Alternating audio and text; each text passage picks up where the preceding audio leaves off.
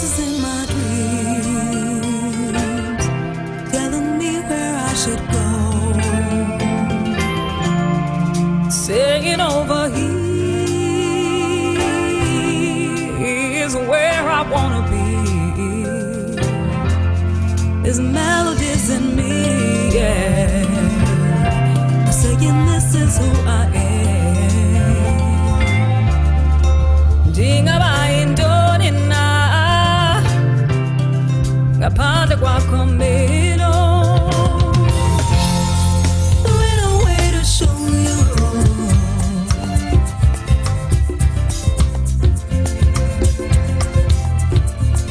There ain't no way to show you.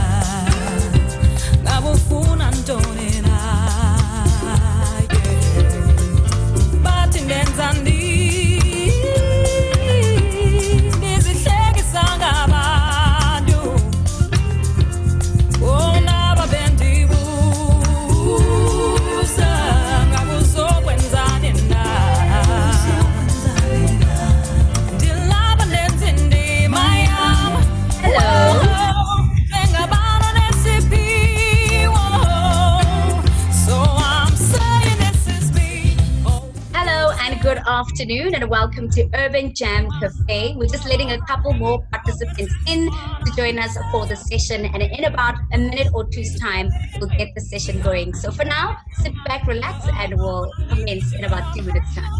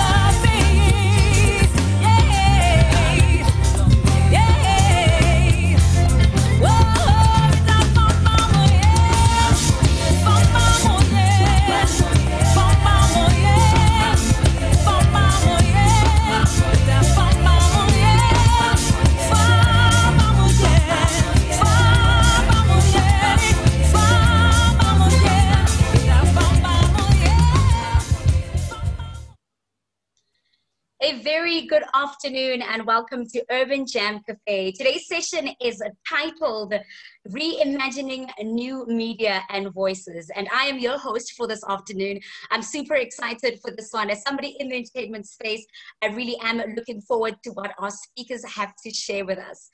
So a couple of house rules before we get into today's session. One, if you are going to be tweeting some of our speakers' quotes, please make sure on your social media pages you include the hashtags JamLabMeetup, UrbanFest2020, as well as Urban October and Civic Tech. Secondly, when our speakers are going to be getting their platform, pretty please switch off your mics. We are trying to ensure that we can hear them quite clearly and that there's no disturbance or distraction happening while they're talking. So please make sure that your mics are muted.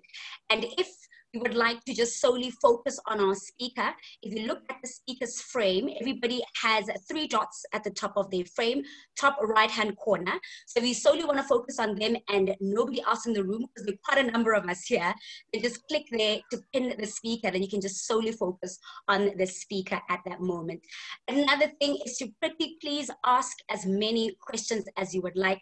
There's a lot of things happening on the continent, so please make sure that you go onto our chat box at the very very bottom there and ask your questions to our very awesome speakers today. And the last thing that I have to say is please enjoy this session. It is a new media and voices session. So much happening on the African continent as well as the world. So please make sure you engage as much as possible and that you enjoy. But before we get into today's session, you know, I always bring you some fantastic entertainment. Today we have Emma Mabe, and Emma Mabe is a poet. Last week for our session, she gave us Evolution's Tune, and today she's giving us Unraveling. So enjoy.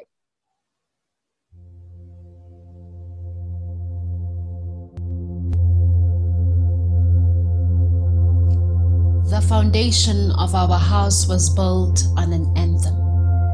The anthem was a prayer our hearts rendered in the language of silence.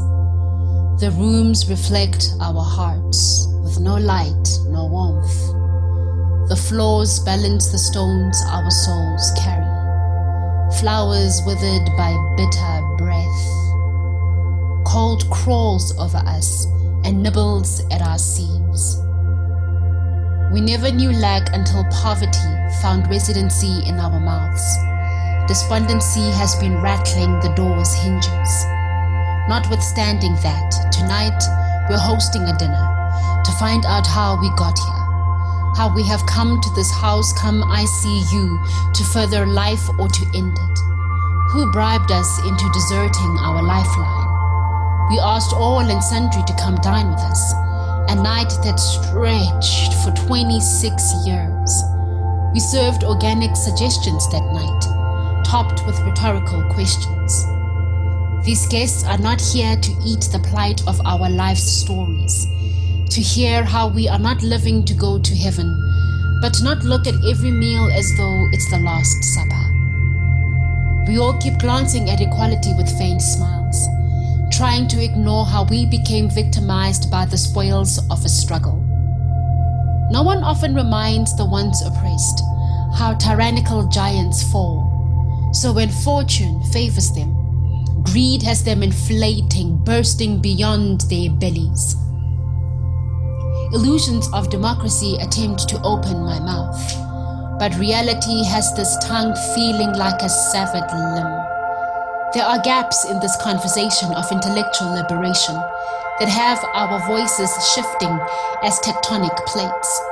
Until Father Time uttered his only words that evening, my people are destroyed for lack of knowledge. Abruptly, labor shouted to capitalism. This forged long-run romance between us and progress is no longer glue that keeps this house together. You have redefined moral hazards, dealt a hand to hedge everything but the people. With a smug, capitalism retorted, "Don't feed on what you can't fund." The futurist put on his contact lens to comment. This house is on fire. All present are flooding it with emptiness, drenching every space with blood clots to save its foundation. Tip the scales. Sorrow has assaulted your lungs for far too long. Deflate into a readiness to flow. Teach the mind so the heart may preserve its lessons. Our minds are gifts. Earth acknowledges our presence. And so the next day, we spring cleaned, dusted off distrust, washed the years of betrayal off the walls, washed inequality off our skin, watched injustice flow out the baths, and see it drain stagnation's throat. To hear our own esophagus emphasize the echo of victories our stomachs are yet to clasp. Soak ourselves in knowledge from UrbanFestival2020, embracing our best ideals which await in plenty. We will refurnish every room with a lived experience, embedded in the sight of memory, not yet sung of us.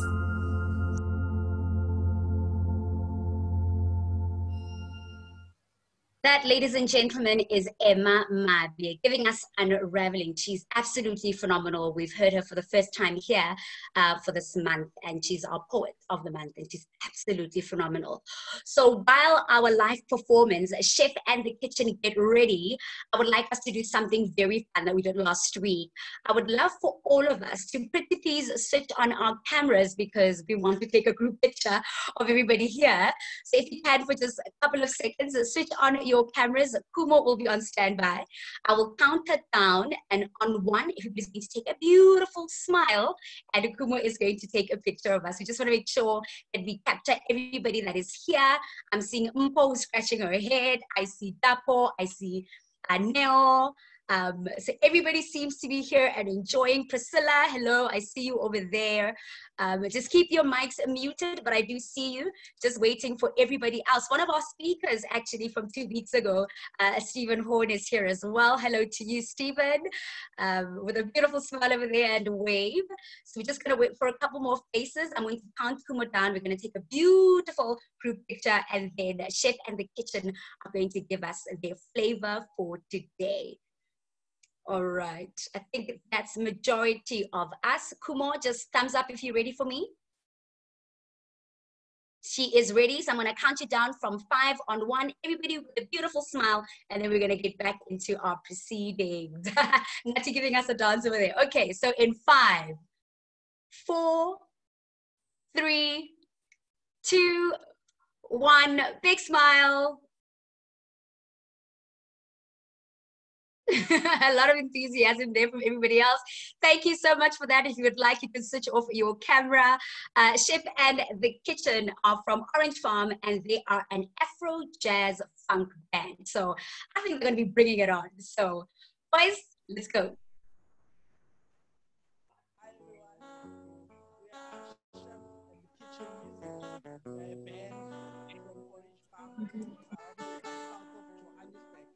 Yeah, my name is Chef. I'm here for my oven, Kanye, the guitarist. Thank you so much for having us today at Gem Cafes, Urban Festival 2020. We are going to play our first song. Our first song is called Unomathemba. We believe this is our hit song in our first album, The First Recipe. Hope you enjoy.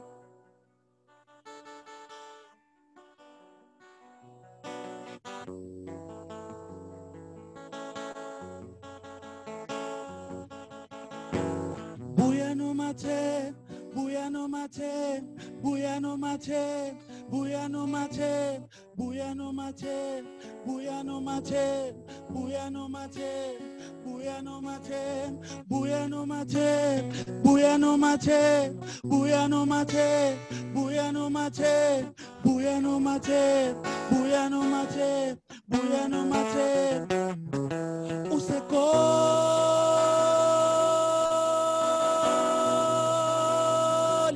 Unomathemba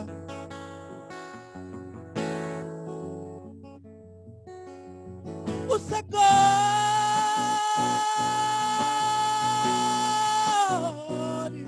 useko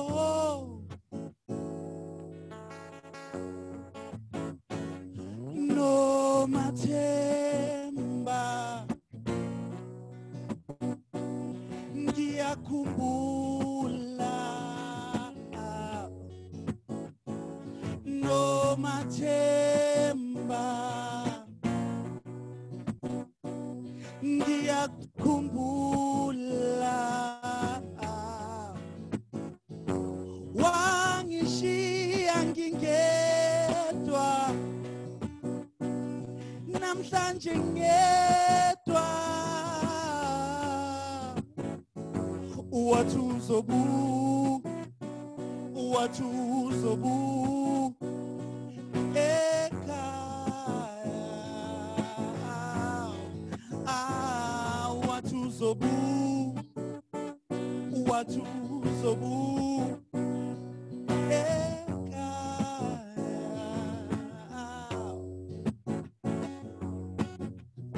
Nomathemba uyabona phela wena uyisithandwa sami njalo ngicabanga indlela ongibamba ngayo nendlela engikubamba ngayo inhliziyo yami iyabhakuza igazi lami liyagijima ngoba phela wena uyisithandwa Uyabona bafethu ngicela ukunitshela ngoNomathemba. UNomathemba intombi into uthi noma emoyizela ethwayizela zonke insizwa ishaya amakhwela ngoba phela yena uyintombi into. Ingakho ngithi kuwe Sithandwa sami laviwa ubuya nini ngilindile Sithandwa sami laviwa mia ubuya nini ngilindile wathi uzobuya wathi uzobuya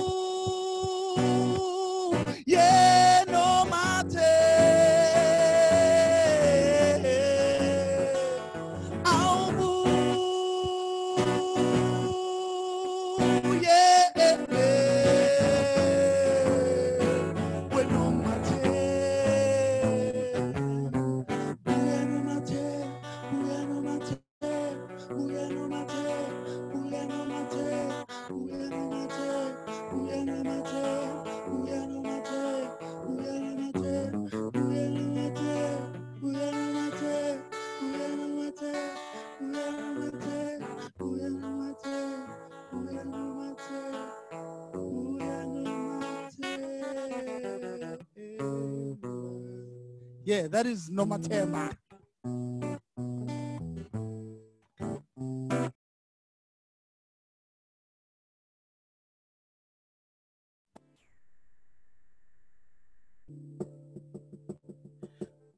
So right now we're going to do a song. This song is called Believe. It's our next single that we're going to release, the Chef and the Kitchen music. Hope you're going to enjoy. Yeah. It goes like this.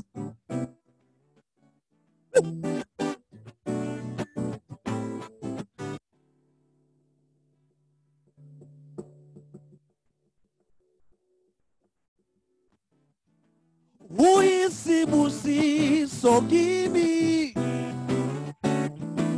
basamile bahluleka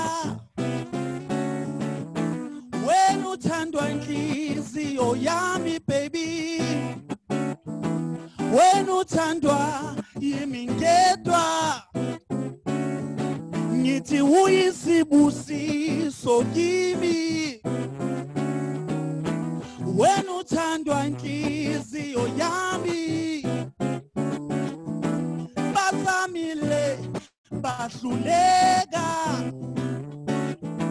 wena uthandwa yimi ngedwa ngoba wena babe uthandwa yimi and angeke mina ngihlale ngawe ngoba wena sandu uncanywa yimi and angeke mina ngihlale ngawe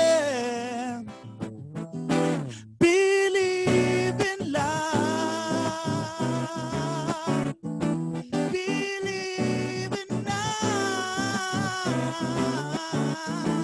believe in love believe in love ubuhle bakho ugcwele injabulo oh baby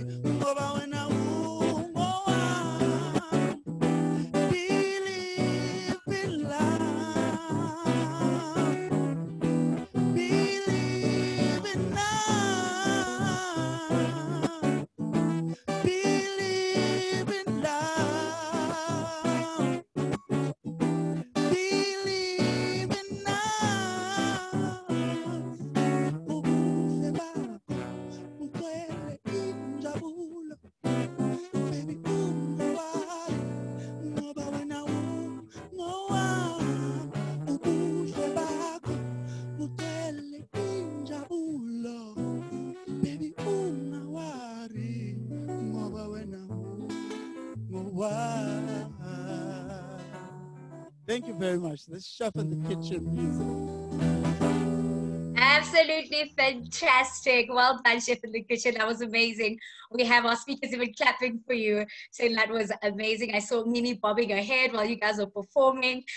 Some people in the comment section clapping throughout, and others just going, Emmanuel saying, wow, Chef in the Kitchen, you guys are absolutely amazing.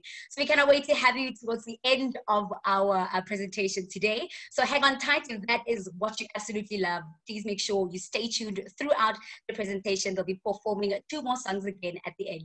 See you later, guys. All right, so what is reimagining new media and voices really all about? So we'll be getting into some interesting developments about public opinion and how it is formed and what are the new roles of media. And we'll also be talking about some implications, some new opportunities, as well as some lessons learned from some of the things that we've gone through as a continent. So without any further ado, I'm going to be introducing my first speaker. His name is Kags, and he is from Kenya. He is the founder of the Open Institute, an African organization that works with governments and civil society organizations to promote open government and citizen engagement. Primarily, Al works across sub-Saharan Africa, but contributes to global open government movements. He sits on the technical advisory committee of the Global Partnership for Sustainable Development Data. I spoke to him quite earlier on, and I know he's very excited about today's session. Please make sure you ask him as many questions as possible. We will have a Q&A afterwards, and they will engage with you in the comment section there below. Al, you've got 15 minutes. I hope you enjoy. Thank you. It's really a pleasure. I'm really excited to be here to speak to you today. The question of media and how to reach people is one that excites me a great deal. It's my background. My background is in media, so this is a space that I am quite excited in, even though I work in governance now. I think I want to, given that you have given me such little time, 1 hour and 15 minutes is such a short time.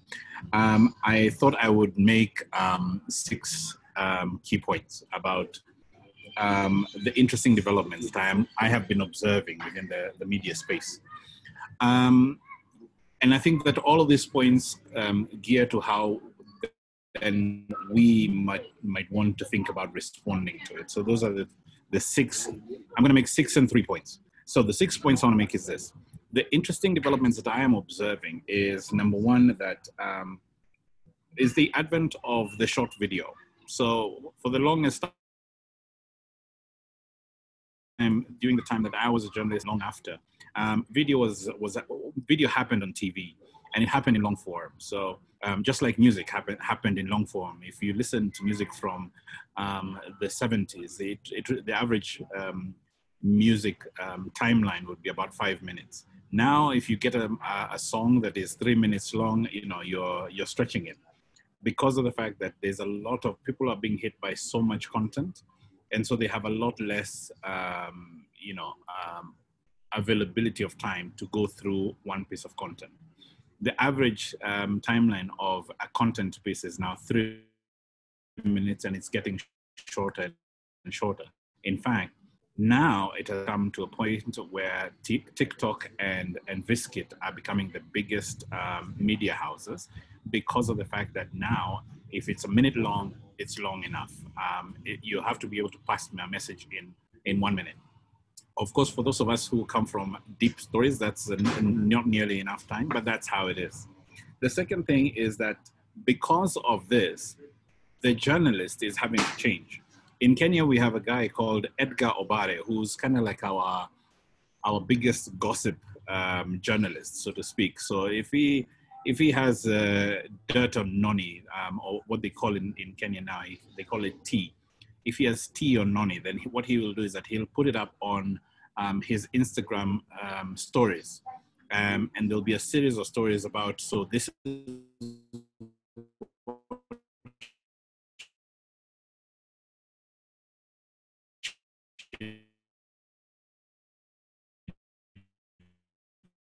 this is who she was with, this is how he's blown up. He's like very this content.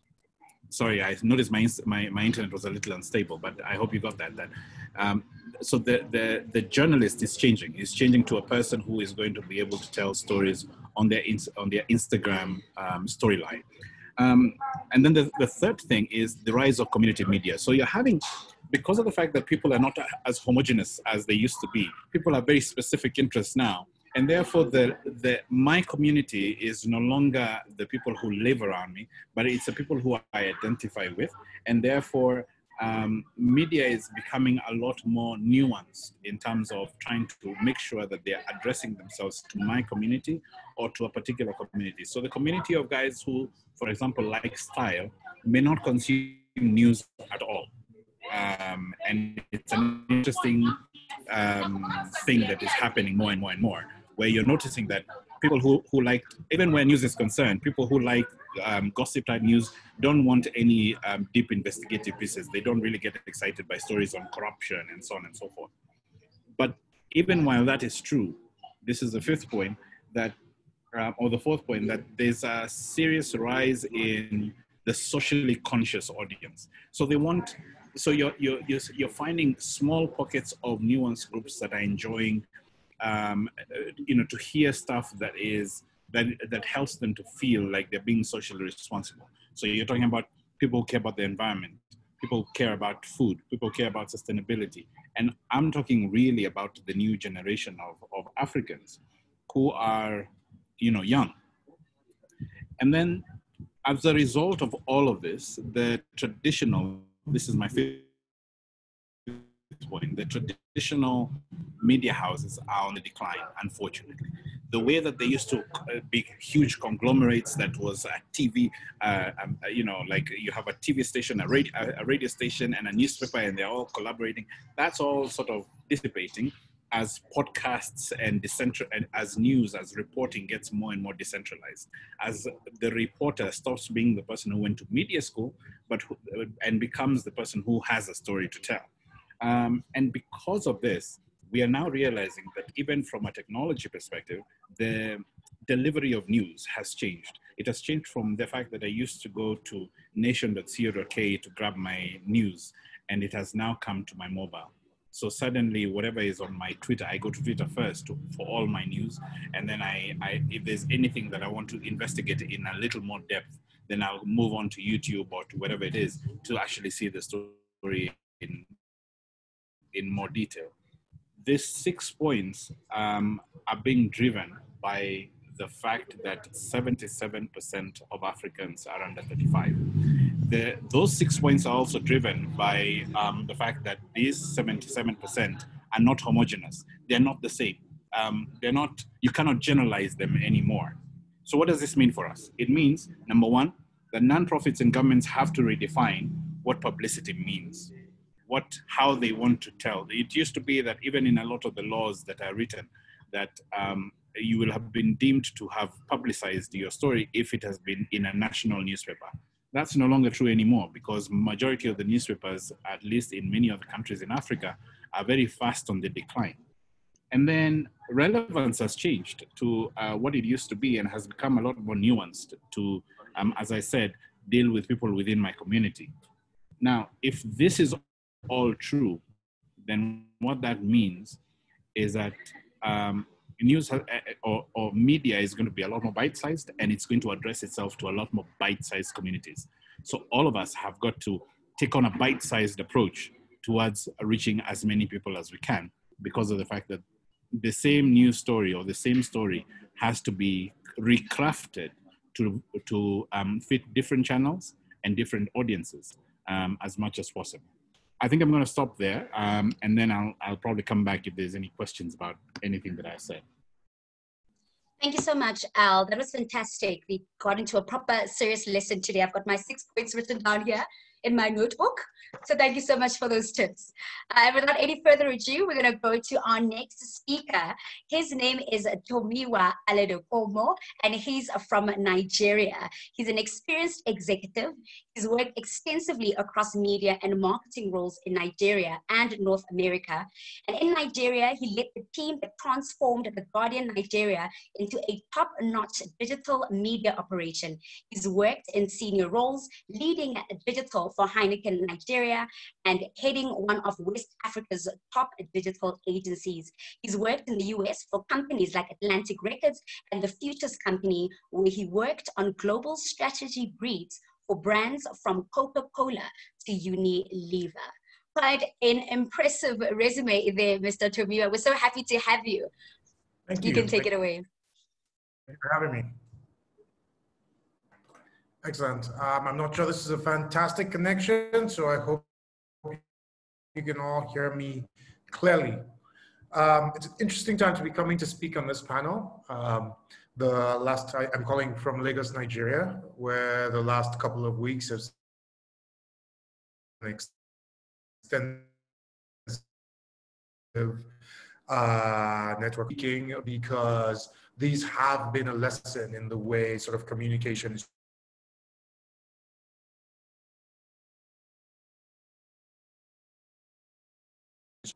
So over the last 2 weeks, these protests have been organized across the country. They've been entirely decentralized with no centrally identified leader to the protests. And this has been a thing of perplexion for a lot of the older generation, trying to understand why it is that the protesters would not throw up a single leader.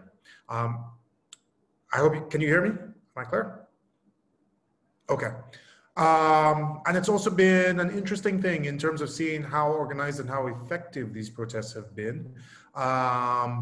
Despite this lack of a central leadership, despite this lack of visible organization. And so a lot of this coordination has happened over social media, it's happened over messaging apps.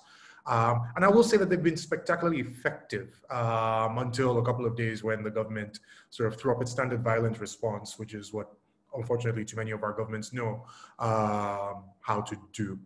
But how are these protests successful? Over the last 2 weeks, the protesters have provided food and drink at each of the major protest locations across 36 states of Nigeria.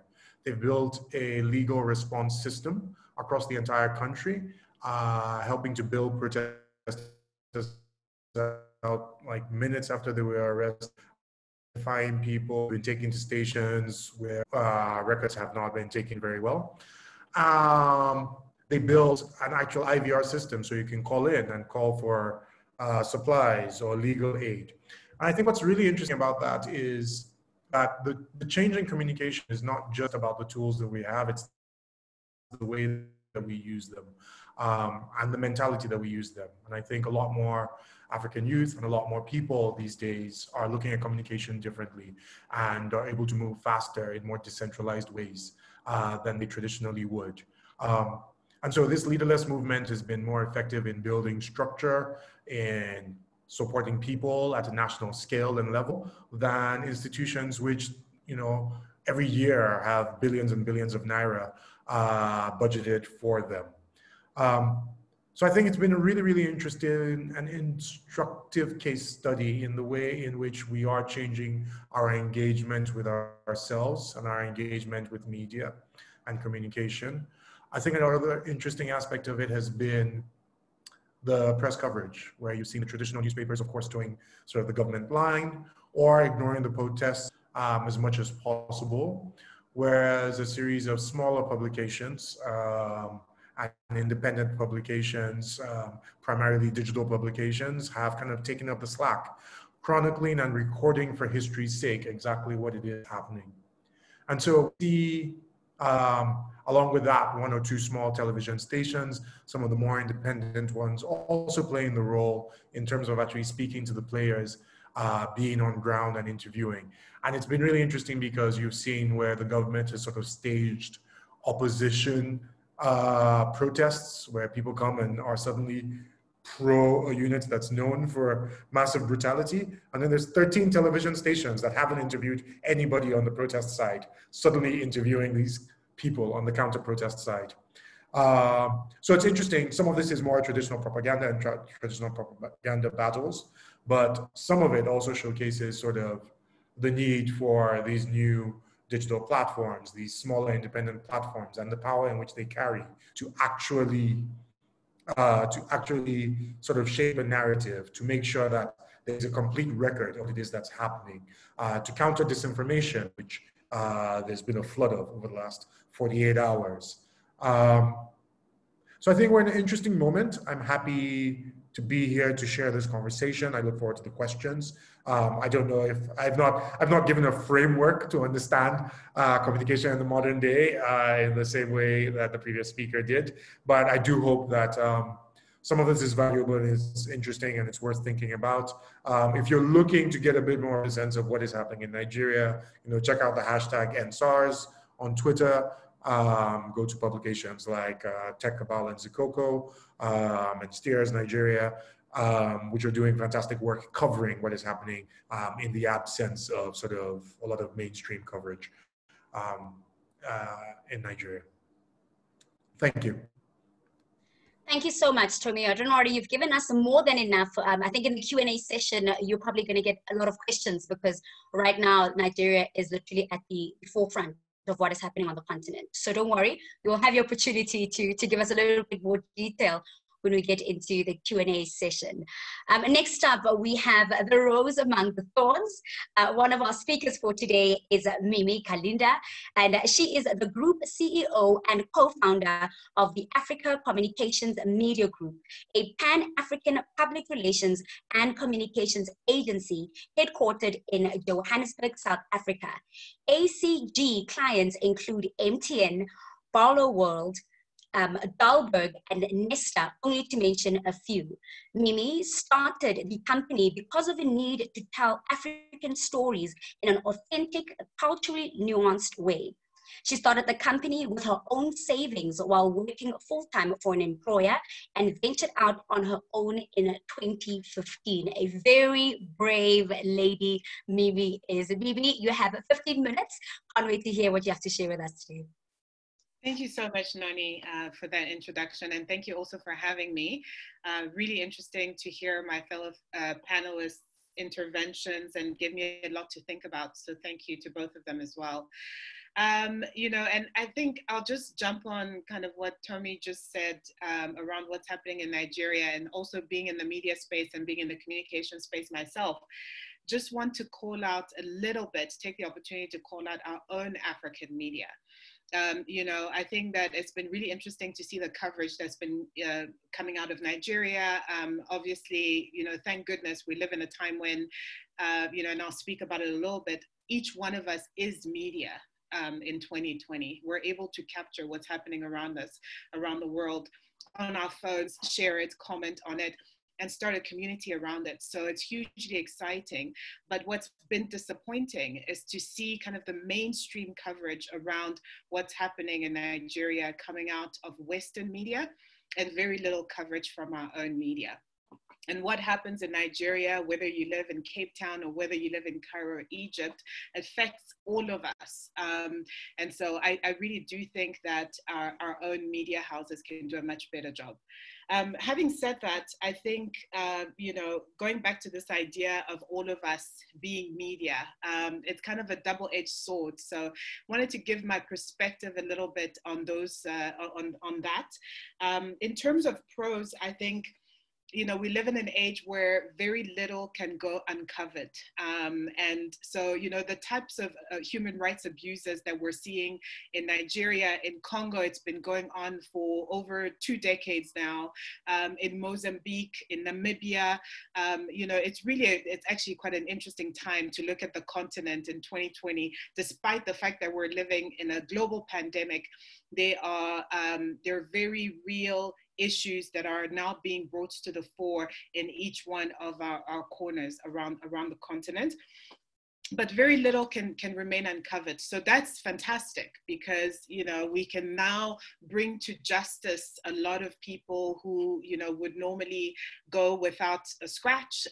You know, now we can kind of, you know, bring people to accountability in terms of the things that they're doing, and that's exciting. I think also being able to have the most vulnerable amongst us have a voice, finally. You know, when I look at, you know, my own country, Rwanda, for example, you know, a couple of years ago in 1994, when the genocide exploded in that country, you know, imagine if in 1994 we had the same kind of power of social media and digital presence as we currently do. You know, I always ask myself, would the genocide would it have happened, and would it have been as terrible as it was? You know, so I think that we live in an age now where social media or digital platforms and this penetration of conversation and community awareness is really giving the most vulnerable people amongst us a voice, and that's fantastic. I think also we are now able to mobilize people and resources faster and at a much bigger volume than we were before, which is great. So, you know, we've seen a couple of campaigns. I mean, one of our clients, one campaign, is running a very, very, you know, impactful and compelling campaign around gender-based violence and other things. And just the speed at which we're able to bring people and resources in one room and put them towards a cause is astounding. In terms of the cons, obviously starting with the most obvious one is fake news. You know, unfortunately, that's the world that we live in. So being more of a critical thinker in terms of the sort of media that we consume and the sort of messaging that we ourselves are putting out into the world. Also, the regulation of government. You know, my business partner is based in Ethiopia, and every couple of weeks, you know, the government shuts down the internet. We're not able to get a hold of him. We don't know what's happening in the country. It's not often, but I think you've seen that in Ethiopia, and you've seen that in a number of other countries where as soon as certain things start to come to light, the government shuts down the internet, and so, you know, people are not able to communicate with their counterparts around the world. And then finally, you know, it's been used to promote dissent, hatred. In the case of South Africa, sometimes xenophobia. I have to say, one of the things that really shocked me to the core today was to watch, you know, at the same time as we have the End SARS hashtag, you know, you have in South Africa a hashtag that's now trending, which is SARS must rise. And it's really, really sad to watch that, you know, as an African, and to say, you know, what's happening in Nigeria, and to have South Africans, you know, some South Africans think that that's an opportunity to really, you know, talk, you know, just spread hatred and dissent and xenophobia amongst us is very, very painful to me as an African living in South Africa, but also as an African in general. So I think for me, it's an interesting time to watch how media is moving from its traditional form to a more digitized form, the power that we have just in our hands with our phones, but how that's being used, again, like I said at the beginning, is a double-edged sword, both very, very powerful, but also extremely dangerous. So I'm looking forward to exploring that more, and I hope that, Noni, it covers your question. I could have gone on and on and on, but you were very strict at the beginning when we started, and you said, don't you dare. So I'm going to stop there. Thank you so much, Mimi. You are just pleasant. But just to add on, Mimi, I really think you took the words out of my mouth, because in as much as we're speaking about the NSARS movement that's happening in Nigeria, there's so many other movements on the continent, you know, that really need our attention. Just the other day, we had Zim Lives Matter due to police brutality. In our country, in South Africa, you know, we have gender-based violence, as well as in countries like Namibia. In Congo, they're literally fighting over, you know, resources. And then in Cameroon, you have instances where, you know, the Anglophones fighting with the Francophones. You know, so there's just so many issues that are happening on the continent. And sometimes as a consumer of media, I'm not too sure if I'm, you know, definitely getting the correct information from what I'm consuming, you know, considering the fact that I'm probably on Instagram or on Twitter. So this question is for you, Tomiwa. Do you think that media is doing enough to inform the consumer of media, especially considering what Mimi was saying in terms of calling out our own African media and us not doing enough? Interesting question. and I'm not sure I have the answer to it. Do we critique our own media enough and the work that we do? I feel like I see a fair bit of it. And we do have these panels where we like to jaw amongst ourselves and talk about the state of things. And so I feel like we do call it out. We do sort of criticize the media and ourselves.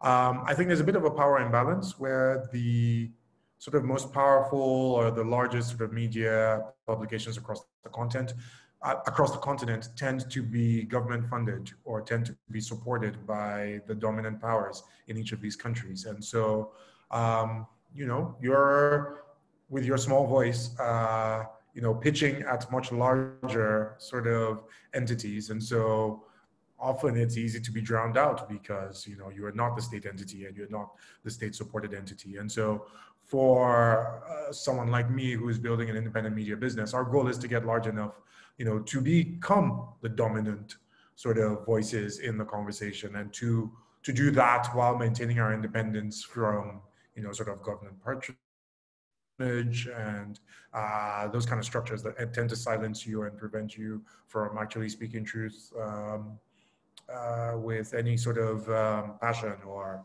integrity. But yeah, I think we call it out. I just think it's smaller voices pitching against larger voices. Thanks for that, Tomiwa. Just a comment from Leslie there after what you mentioned about that hashtag coming out of South Africa, Mimi. She says, that's really sad and crazy. Twitter can be such a toxic space, and it would be good to monitor just how much it's a reflection of the sentiments of most South Africans. And Getchi also saying, you know, that's why I'm not on Twitter, thank goodness, you know, because it can be quite a toxic environment. This question is for you, Al. Getchi says, as an old woman, I don't know where she gets the word old from, but okay. While on one hand, I'm glad that my 14-year-old who lives on TikTok is now following news and events such as SARS, Black Lives Matter, etc., and not just dancing her life away.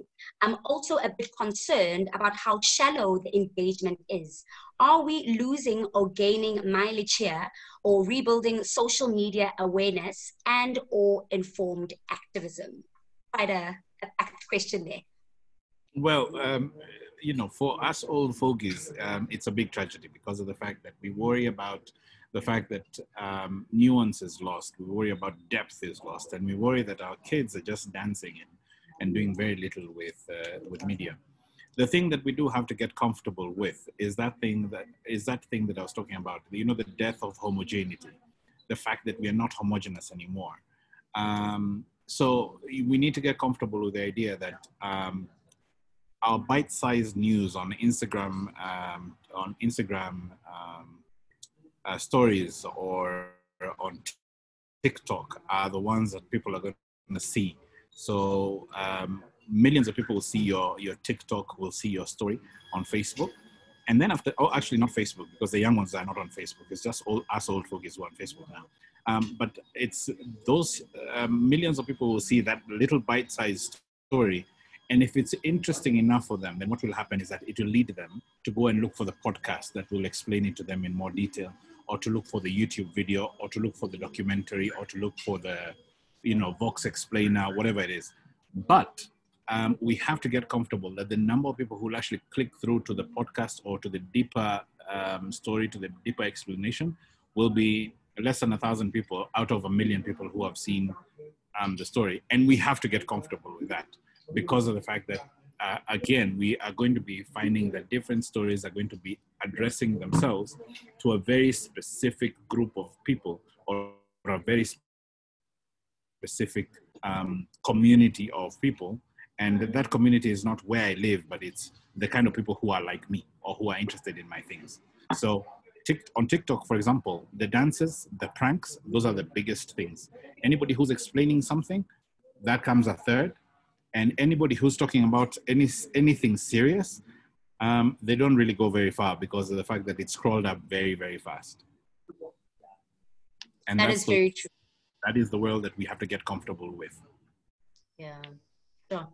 Thanks, Al. A couple more questions coming through. I'll ask them accordingly.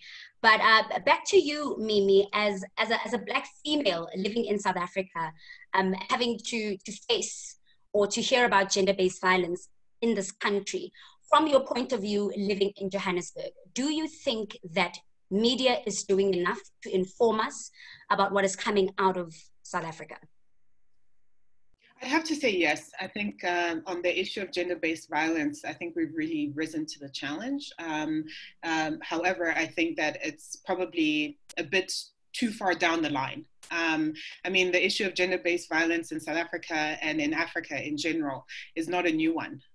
You know, we live in a very patriarchal society, and women for many, many decades have been kind of trampled upon and killed and murdered. And I mean, the list just goes on and on.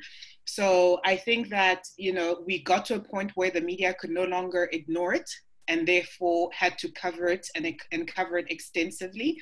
And I think that, you know, frankly, for me, it's too little, too late. So, you know, I mean, I think that it's great to make the effort, but I think that when one of the kind of foundational, I suppose, vows that the media take, or at the very least should take, is that, you know, bringing to light issues that affect society is a must. So when you see that, you know, I mean, I've been a victim of gender-based violence before, and I know many, many women who have. So for somebody like me to be sitting in 2020 and for all of a sudden for us to have a hashtag that's trending around gender-based violence is too little, too late. And I don't think that the media has been responsible for long enough to bring these issues to light, and I think that they could have done better. Absolutely agree with you there. Sure, no, it's getting quite intense. Please feel free to ask your questions. I'm seeing some questions coming through. Also one from Bootsy that came through to Al, but Al will get into that question just after this one. So Tomiwa, I'm going to direct this one to you. This one is from one of our speakers that we had in our first week. His name is Stephen Horn, and he says, how do we square the view that very short form content now dominates with the rise of longer form podcast type formats, example, Joe Rogan, or even longer Fox media type explainer journalism? Is Africa on a different path or earlier in the curve towards long form in the US, perhaps? Could it be a bandwidth or data issue?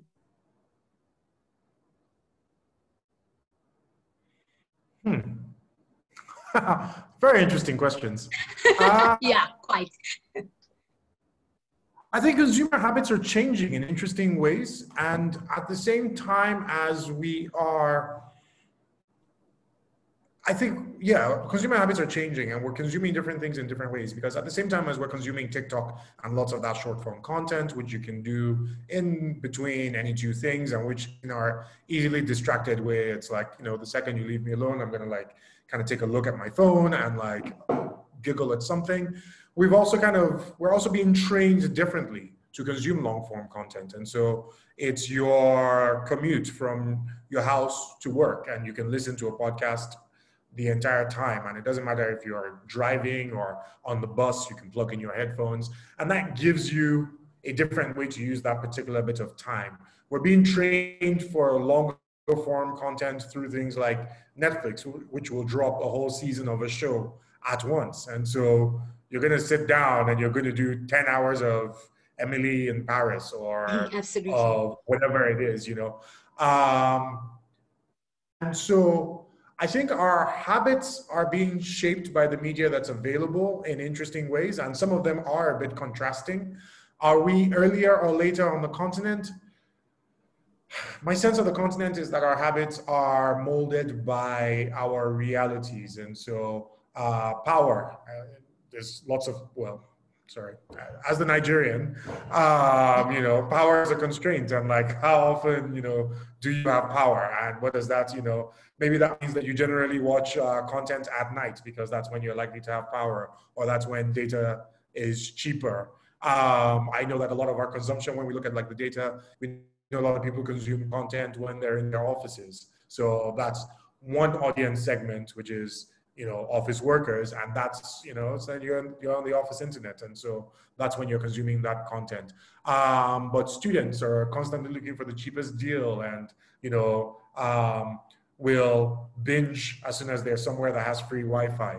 So I think consumer habits are shaped by the reality, and our consumption habits are shaped by the realities of where it is that we live, and all of these sort of like associated things around us, conditions around us, and shaped by the media that is available to us and the way it is released. So I think it's hard to draw definitive patterns, but and I think from a media perspective, it definitely requires us to pay attention to what's happening in your specific environment and the specific audience that you serve, to make sure that you're not sort of creating content for an American audience when you've got, you know, people with, you know, the patterns of media consumers in Kigali, basically. Yeah. Thank you so much for that, Tomiwa. Look, we know quite a lot about power here in South Africa as well. We have what we call load shedding. So when you speak about power, I can definitely relate. The next question. This next question is for Al from Usima Tabani, who says, what do you make of journalists who rewrite Twitter posts as news without any effort to get a formal comment from the source or whoever the story is about? What do you have to say about that, Al? I think those are the guys who are effecting the death of traditional media. I think those are the guys who are assuring us that the traditional media as we have known it is dead, because of the fact that it's what we have always called lazy journalism. So if I've already gotten the story from Twitter, then why do I need to go into your article to read the story? And over time, well, it's going to go, you know, it's going to be, it's like what a lot of these new blog sites have been doing, where they say 10 things about Tomiwa that, and number 7 would shock you. And then when you go in there, you just discover that there's actually really nothing shocking in there. Eventually, you become desensitized, and you come to understand that it was just clickbait. What's going to eventually happen, in my view, is that you know, the alternative media houses that are more authentic, that are trying hard to be true to the authenticity of the story, are going to rise. And these journalists are eventually going to either ship up or shape out. Got you. Thanks for that, Al. Mimi, I'm going to ask you this question from Daniel, who says, does increased use of social media in African countries risk increased political polarization because of social media's tendency to reinforce echo chambers, as has been seen in some democracies like the US and the UK and India? Yeah, thanks for that question. And I just wanted to start off by just also piggybacking off of what Al just said around, you know, social media and lazy journalism. And, you know, I mean, but how much do we train our media? How much access to research do they have? You know, I mean, in my work, you know, as a PR person, I work with media on a day-to-day basis. And, you know, just the lack, I suppose, you know, research methodology and depth that one would expect from journalists in some of our countries is just absolutely non-existent. So I think a lot of the blame that we put on media sometimes is, you know, is not necessarily warranted given the ecosystem in which they work. So, you know, training for journalists, access to really thorough research, understanding methodology, and good journalism schools. Those are some of the things that I think we really need to look at as well. In terms of polarization, I think it goes without saying. I mean, when you look at what's happening in the US, we're not immune to that in Africa. I think that social media does provide a platform for people to voice their opinions, and in voicing those opinions, we're all able to, fortunately or unfortunately, take sides, and that's what's happening. So the answer to that question is definitely yes. I mean, all you have to do is go on Twitter to be able to see what's happening there.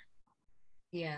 Melissa going on to say, can we really call them journalists if they're just pasting tweets and writing a story? Is it truly journalism? Tomiwa, I'm going to give this one to you. With so much news going on social media and us just being fed, so much information, do you think that media is evolving and exposing, what is actually happening on the continent? Or do you think that, truth in Africa just getting worse? Is media exposing what's already been happening, or are we just as a continent just heading the wrong direction?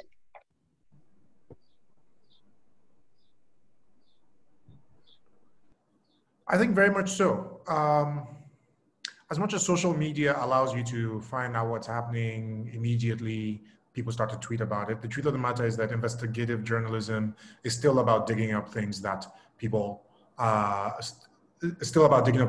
don't know, that aren't obvious, that aren't happening on the main street. It's still about going behind the scenes to sort of find out the reality behind things. And so, for instance, I mean, if you've been on social media for the last 48 hours in Nigeria or focusing on Nigeria, you've received a lot of information. You've also received a lot of misinformation and a lot of disinformation. It's going to take a lot of work by the media. It's going to take a lot of work by thoughtful and sort of diligent people to sort out what exactly it is that's happened over the last 48 hours. And the truth of the matter is that that's not going to be done by, like Tomiwa tweeting away or Mimi tweeting away about, or sharing the latest video without, thinking about it. It's going to happen when some people take a step back and do the homework and do the interviews and do the digging. And I mean, we know that investigative reporting is sort of expensive. It's not something that anybody can do. So lazy media can't accomplish some of these things, and you still need people to do. I mean, in Nigeria, we've definitely seen sort of major investigative stories, people, going undercover to find out about sort of like, professors making students sleep with them for grades, or, the state of our prisons. And so all of that investigative journalism has been done by media organizations. It's absolutely critical. Even beyond that, just pure analysis and actually like taking a step back and looking at things and thinking through them and sort of giving people the context to sort of like, join A and B or make a connection between Z and R so that people understand how things connect to one another. That's not our kind of trigger happy social media habits. Don't really sort of like account for the need to do that. And so you still need publications, you still need media outlets that are going to sort of like think through that stuff and sort of make those connections, help people understand the world. And then last thing is sort of making the continent smaller, making the world smaller. So your social media is a reflection of the people that, you follow, the people that, I mean, all of these things are built on social graphs. Those of us who still insist on going to specific publications, you get to see things outside of what it is that you might expect, the outside of the world that you've built for yourself. I mean, and you're still doing some selection because you're deciding, I want to read, this publication or that publication, and that publication's probably got a perspective. But if you pick a broad enough range and a broad enough sort of set of publications, then what the media still does is make the world smaller, is bring things that are far away close to you. And that's valuable. And that's not something that social media will do for you in the same way. And social is super valuable, social is super important, but it's definitely not fulfilling all of our information needs. Tomiwa, take us through the difference between disinformation and misinformation. Those are the things that just jumped at me. Holy smokes, that's I'm gonna fail that. Give me a moment and let me do it. Yeah, give me a moment and I will answer that. Let me think through Fantastic. it so that I don't get it wrong, because it's actually a dangerous one. Yeah, no, this is a very dangerous platform. Give me a second. So give me a second and I will come back to you. Take one more Fantastic. question. I'll come back to you on that. Sure, no problem. Just a comment here from Musi saying, thanks for touching on the affordability of data, Tomiwa. In South Africa, we tried to challenge communication companies profiting through the hashtag Data Must Fall campaign. Even though most South Africans feel the pinch when it comes to cost, the campaign wasn't well supported as we had hoped for. As Africans, we are doing it. As Africans, are we doing enough in addressing the digital divide? Tomiwa, I'll leave you to think of that question. I'm going to push this one towards Kags. Kags, do you think that as Africans, we are doing enough in addressing the digital divide? My short answer is no. I think there's a lot that we're doing for sure, but I think I don't think we're doing enough as Africa. I think there are pockets in Africa that are doing quite a great deal of interesting things. So Kenya, South Africa, Ghana, Nigeria, you're seeing interesting activity. But Africa is made of 54 countries. And if you go into a lot of these countries, you're finding that where the digital divide is concerned, there's very many countries that are still very, very far away from being even nearly with it, so to speak.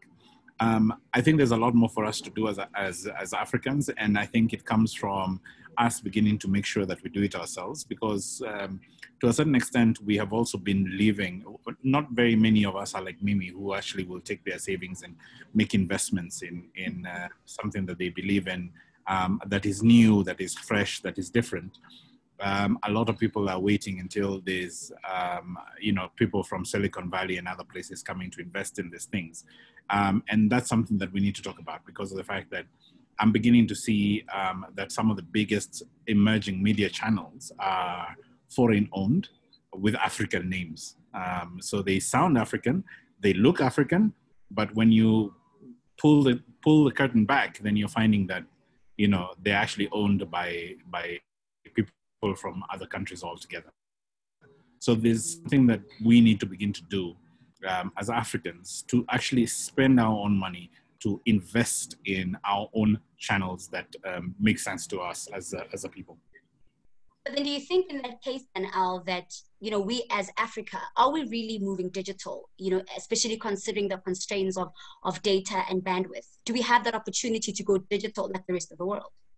I think we do. I think there's a lot of opportunity if we can start to control the space a little bit more, if we can take a little bit more effort to control the space. Otherwise, what is really happening is that majority of us are consumers. We buy an iPhone and then we subscribe to Facebook and TikTok and Instagram and whatnot. And then Mimi comes with her channel and we are like, meh. But think about it. In Nigeria, there's a news powerhouse, I want to call it, called Sahara.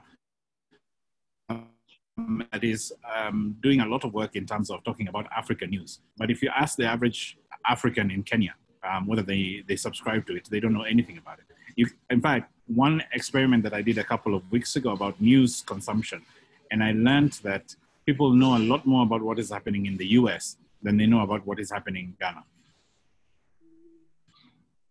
That's a true story. That is a very true story.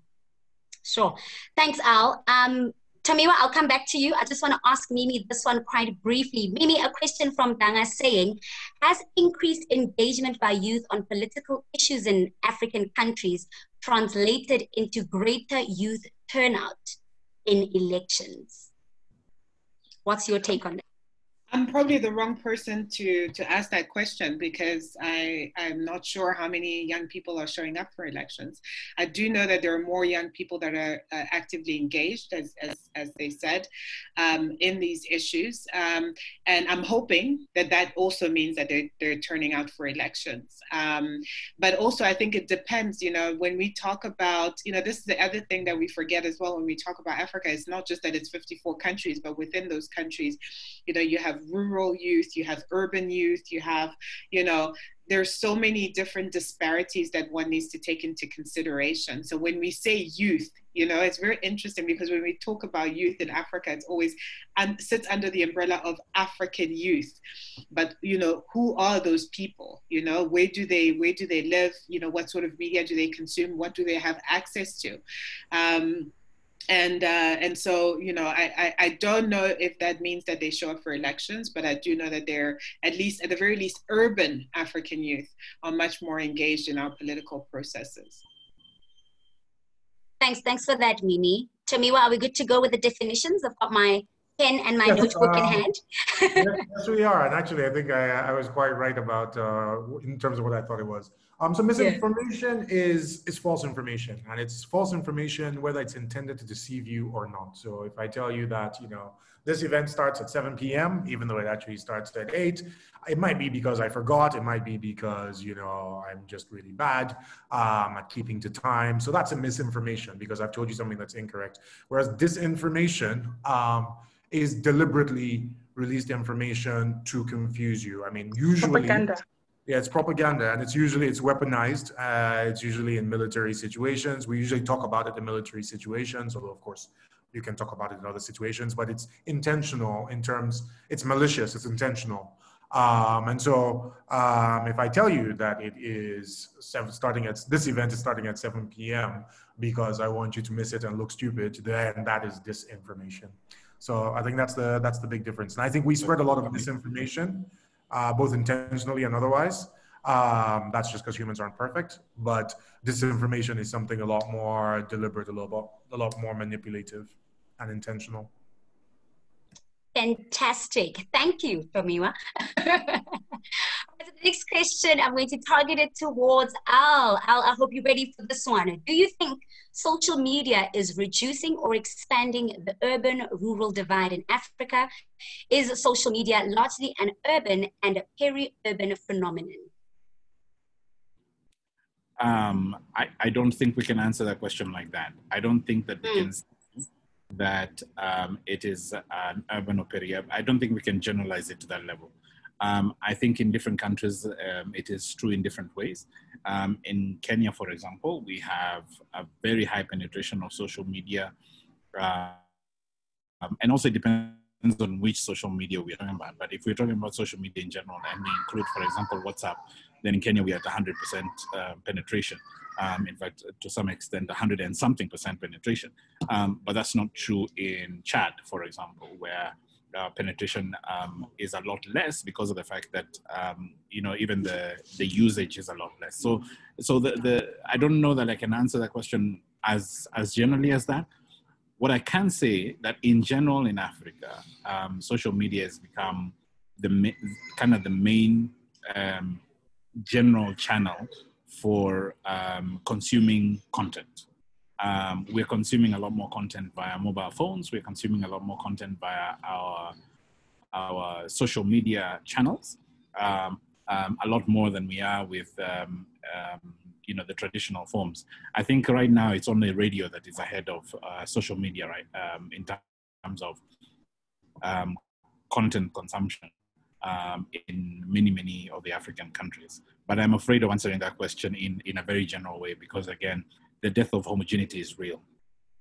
I'm actually quite interested to hear what our other speakers have to say. So I'll just repeat the question. Is social media largely an urban and peri-urban phenomenon? Mimi, I'm going to throw this one to you. What do you think? I think Al has said everything that I was going to say, basically. I mean, he's smart. So I mean, I'll just piggyback off of what he's saying. I think it's a very general question which we need to dig deeper into. But perhaps Tomiwa has a new perspective on that. Tomiwa, are you the change? Do you come with something different? Try to cover something different. I mean, our goal is look, our goal is to provide perspectives on the world and to tell stories that matter. There's I think Al's position about the fact that, you know, people know more about what's happening in New York or in the American elections than they do about what's happening in Kenya or Ghana is really important. And our perspective is that we want to tell these stories vividly. We want to tell the stories of our continent vividly. We want to tell our own stories vividly. We want to tell them thoughtfully, and to allow Africans to see the world through African eyes, rather than through European eyes coming in, or Western eyes, whatever it is, coming to tell our stories. And we think that matters. And that's not something that happens organically. You know, that's not something that is going to happen on social media. Content matters. High quality content matters. Thoughtful, well-produced content matters, and it changes the way we see ourselves. I mean, last year we had a team of 5 people go across West Africa. They went to 14 countries over 80 days, and they filmed content around what it is like to be young in West Africa today, around food, around culture, around music. And they, I mean, we wrote journals for 80 days. We did almost 40 videos about what it's like to live in contemporary West Africa. That project was called Jollof Road, and you can still check it out. The archive is all live at jollofroad.com. For us, that stuff matters because if you want to know what West Africa is like, your most likely place, and you've never been or you haven't, is going to be like a Discovery Channel documentary done by 3 guys who flew in from San Francisco and shot for a few days. How many sort of West Africans are actually documenting the reality of the subcontinent themselves and sort of like telling those stories robustly? And so that's the way we think about it, is that we are the ones who will tell those stories, and we will tell those stories that matter. And it's the same thing with Tech Cabal, which covers technology across the continent, is why can't we create the narratives for the continent and for the globe? You know, why can't we be the ones that are responsible for shaping the way we see ourselves and the world sees us? Why do we always have to wait for other people to come and shape that narrative? It's absolutely critical, and that's the way we think about our work. That's where we are to change. Fantastic. I want a thumbs up from Al and Mimi if they're happy with Tomiwa's answer. Yeah, I think I would probably also just add to what Tomiwa said, because you know, some of the work that we've been doing a lot of as Africa Communications Group is really to start to link the issue of narrative, image building, specifically at nation level, with things like GDP, FDI, tourism, etc. And I don't think that we're yet at that point where we can make the link between ownership of our own media, shaping of our own narratives, and how much that actually advances us in terms of economic growth. We're still at the point where we see media and narratives and image building, etc., at kind of a fluffy, very theoretical level. And we haven't been able to bring it down to the reality of how lives could potentially be changed just by an ownership of our own narrative, from an economic growth and a development perspective. So I think that, you know, Tomiwa was right on point in pointing that out. But yet I do think that there still needs to be a link that's made. As long as the media continues to be kind of classified, especially now with social media, etc., as kind of in a bucket of its own, in the creative industries bucket, and is not kind of brought at the strategic table where decisions are made about economy and economic growth, etc., at a country level, then I think that we're fighting a losing battle, essentially. Got that. All right, so we've spoken quite extensively about, you know, technological advancements on the continent. We've spoken about some of the political issues as well that we've experienced on the continent. One thing we haven't really spoken about is this global pandemic called COVID-19 that came with a lot of fake news across the continent.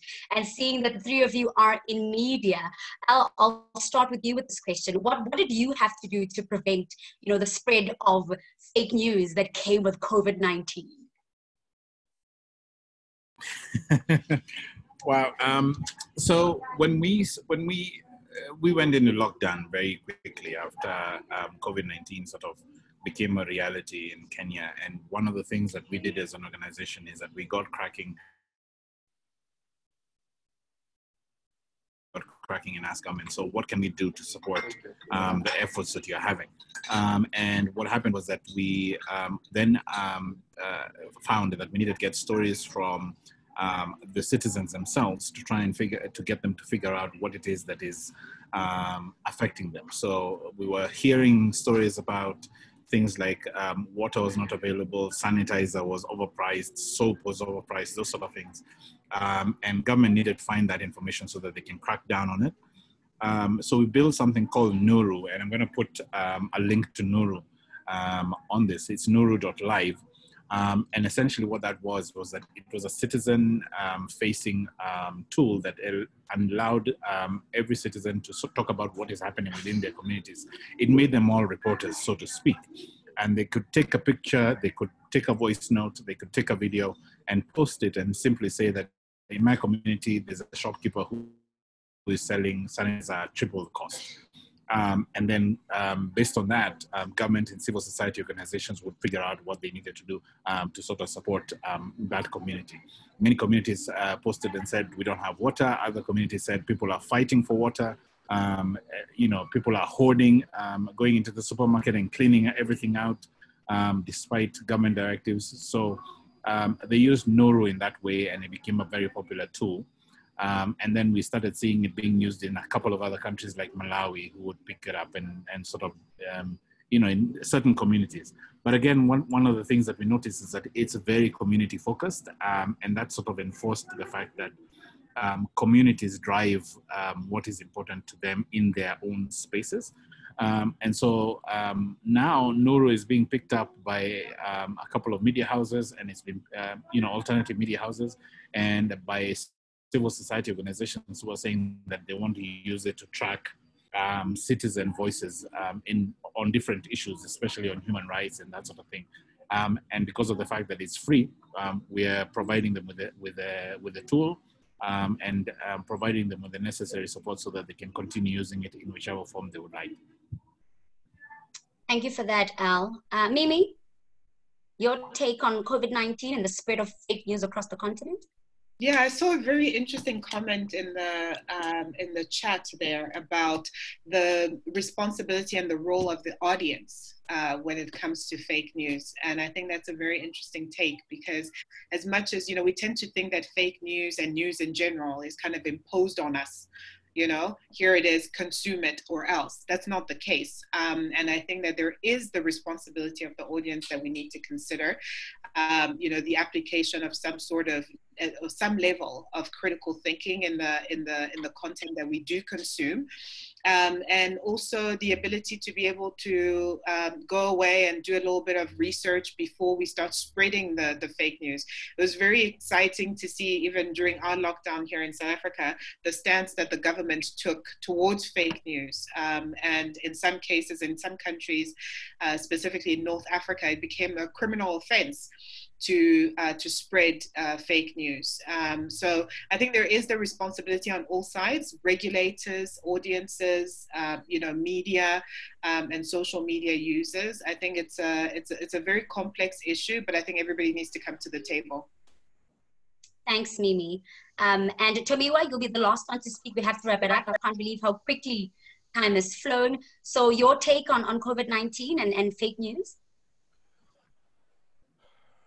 I think COVID's been an interesting challenge from a fake news perspective. Definitely a lot of pretty big narratives early on. I do think the global crackdown on that it's interesting and scary at the same time. So it's fantastic because you want to be able to shut down sort of like false narratives. On the other hand, I had a really weird thing happen, and apologies people, because we're in the middle of an emergency situation. So one's head is very, very much in our current situation in Nigeria. But yesterday there was a picture of the Nigerian flag bloodied from this horrible event that happened on Tuesday. And every time you posted that image on social media, or Instagram or Facebook yesterday, it got a fake news tag from fact checkers. It was a picture of a flag, nothing else, just the bloodied flag. And when you clicked into it, and you said, why was this tagged as fake news? There was a tag that had an article about COVID. And so it was like inadvertently, somehow or the other, Facebook's fact-checking algorithm had decided that this flag, had associated this flag with a COVID article. So that's super scary because you're trying to kill sort of fake news. You're trying to stop people from, spreading information that could be harmful for people. But you bring up sort of the fears of censorship and the thought police, and Facebook being the one to decide what information is fake news or what information is true. And if you, let me be guilty of what Alice accused us of all have been, if you've been following the American elections, you'll see that, the liberals really want Facebook to be more proactive about sort of shutting down fake news because they have a president who lies like we all breathe air. So they want him to be much more aggressive. On the other hand, if you care about liberalism and people's freedom and their rights, you are concerned about the possibility that Facebook or Twitter or any of these organizations will have the power to censor what it is that we can say or what it is that, we can put out there safely. So it's a complex situation. I don't think there are easy answers. In terms of how we dealt with it in Africa, I think, Africa dealt better with COVID overall than sort of the world expected. I think some of that was actually also came from our success at sort of putting out the right information and sort of like enforcing some of the right behaviors across the continent. And so I think there are ways in which we were quite successful, but there are a lot of sort of scary side effects to that effort and the global efforts. And the next few years, I don't think this confusion is going to be easily sorted out. It's going to continue to play out in all kinds of interesting and scary and unexpected ways. I mean, nobody saw that flag thing happening yesterday. So yeah, we're in a crazy new world with all kinds of side effects that we did not expect. Yeah. Sure. Thank you so much. Not a very optimistic note to end on, I know, but sorry. We have some music, so we're fine. Don't worry about it. Ask us something cheerful. This was a fantastic session. A big shout out to our presenters joining on our panel today. Thank you so much for sharing your insights. I really think that Africa is in fantastic hands with the three of you. It was quite engaging. And thank you so much for keeping it short so that we could actually, discuss some of the questions that we have. If you do have any questions for our speakers, I'm sure they can leave some of their handles or their emails on our chat box over there. There's a lot happening in that chat box. So please make sure you go through it. It's absolutely fantastic. While Chef and the Kitchen are getting ready for their performance to lift our spirits, I just want to remind you of our session called the Reimagining of Policy and Governance that's going to be taking place next week, Thursday, as well as Smart Cities Policy and Action that will be taking place on Tuesday. And then lastly, the masterclass on using public data that will be happening on Wednesday. So please make sure you head on over to the relevant social media platforms. Make sure you register because, after today's session, surely you have to come back next week. Thank you so much for everybody for joining us. We'll see you again next week. Chef at the Kitchen, take it away.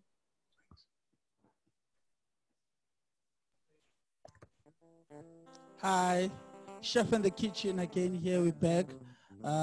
Thank you very much for having us. Urban Festival 2020. Thank you very much. We are Chef in the Kitchen Music live. We are going to give you nice funk music. Our first song is Jabula. Traditional song, very nice song about being at home and Jabula Sekaya. Hope you can enjoy. Yeah. Why are you away? Go show me. Hey. Jabula Ekaya we. Jabula Maufi Ekaya we. Jabula Ngoma Sekaya we. Jabula Maufi Ekaya. Jabula Ngoma Sekaya we. Jabula Maufi Ekaya. Ekaya Kandifika Kuso Jabula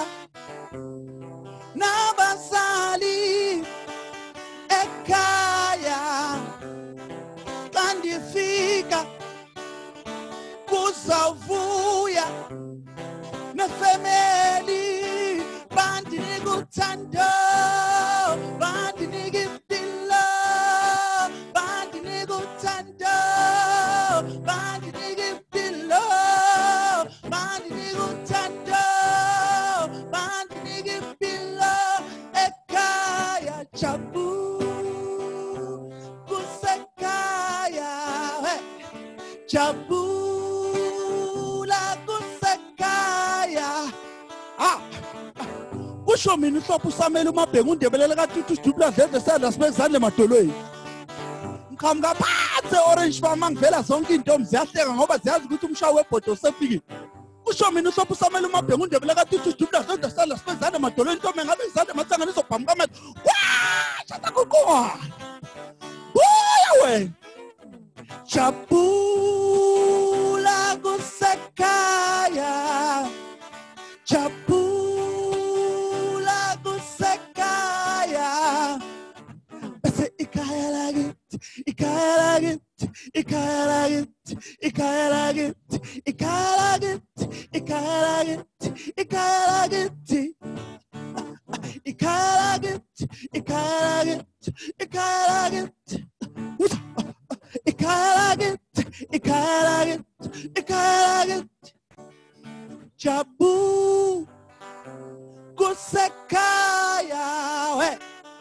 Jabu kusekaya, we. Jabula ekaya. Yeah, that is Jabula.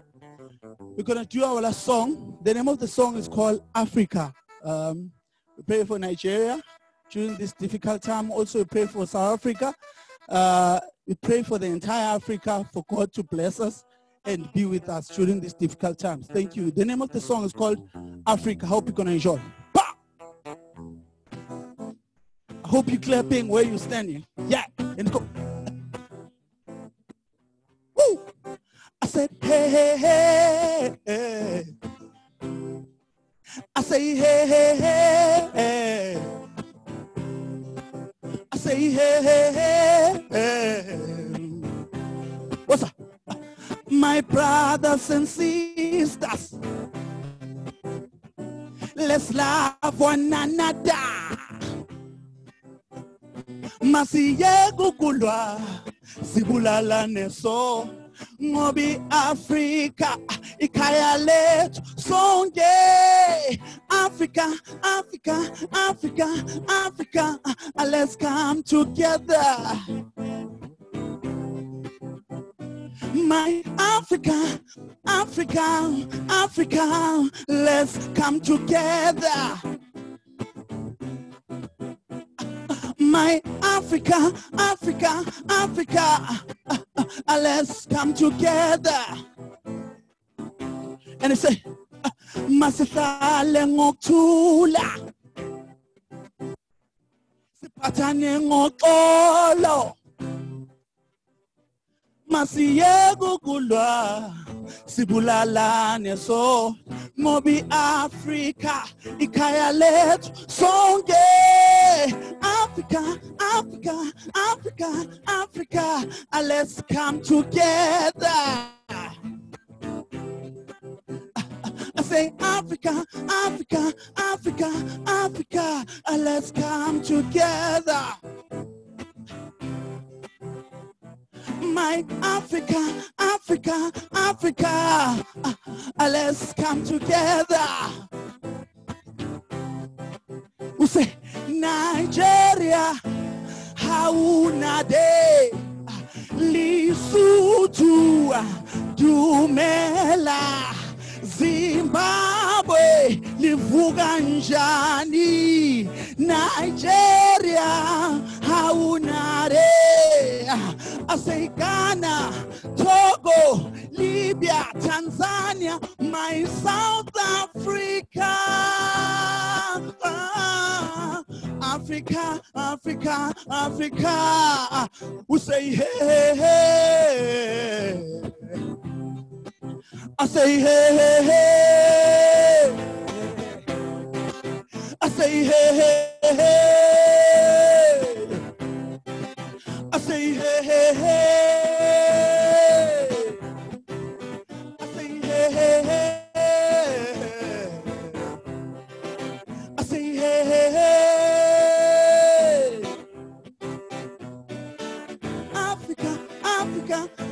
Africa, Africa, let's come together. Africa, Africa, Africa, Africa, let's come together. Thank you very much for having us.